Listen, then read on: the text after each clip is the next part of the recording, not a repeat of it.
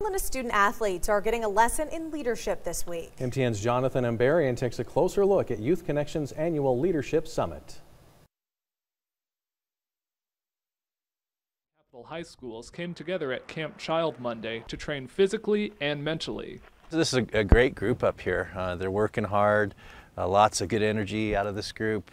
Youth Connections Coalition is holding the Pure Performance Leadership Summit. The event is designed to help the athletes become stronger on the field and off by building life skills and staying free of drugs and alcohol. Being a good leader is not being the best player on the field. There are other components that matter. Trainers, including a former Navy SEAL, gave them advice on strengthening their leadership skills. Activities focused on communication, problem solving, and working together. This is the second year Gabe Stute and Jackson Keller have taken part in the summit. And we didn't really know what it was, and we came up here and we joined in and met everybody, and we've been involved with the group ever since. They say the summit gives them a great opportunity to meet and work with their fellow students.